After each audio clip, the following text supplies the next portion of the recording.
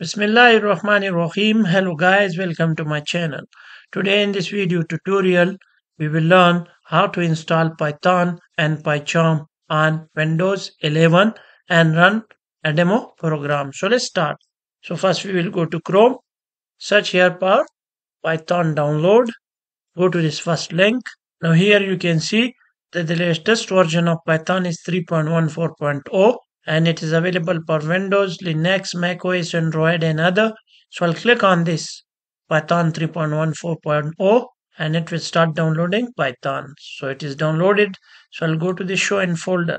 Now I'll right click on this and open it.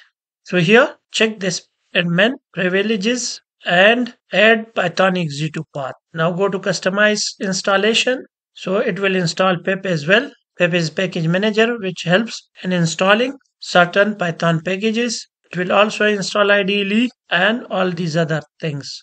Now click next. Now here select install Python for all users. For the rest leave it as it is. Here you can change the Python installation directory, but I will leave it as it is and click on this install. Click yes and it will start installing Python. So it will take some time. So we will wait. So now the installation is complete. Setup was successful. So I'll close this. I'll close this as well. And now I'll here search for PyCharm download. Hit enter. Go to this first link, jetbrains.com. So now you can see here the download buttons up here and down here. So you can download it from both of these buttons. So I'll click on this download exe and you can see that it has started downloading PyCharm. So download will take some time, so we will wait. So now our PyCharm is downloaded. So I'll go to the show in folder. I'll right click on this, open it. Click yes here. Click next. It will install PyCharm on this path. It requires this space. So click next. Create desktop shortcut for PyCharm. Check this and click next, next and install. And it will take some time in installation.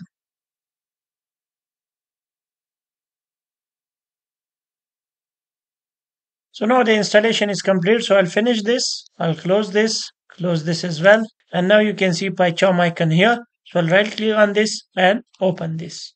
So now you can see PyCharm. It is launching here. Check this. I confirm that I have read and accept the terms and click continue. Allow, keep imports. And now you can see PyCharm here and you can create projects here. From here you can customize PyCharm. You can change the theme. I like the dark theme. So I'll go to projects and create a new project. So now you can see here that it has automatically detected Python 3.14 which we have installed. Now here I will give my Python project name. So I'll name this demo here J and click create to create the project. So now you can see here that the project is created. So if I expand this, so we have to create a new Python file here. So I'll right click on this new Python file and I'll name this demo and hit enter and it will create us this demo.py file.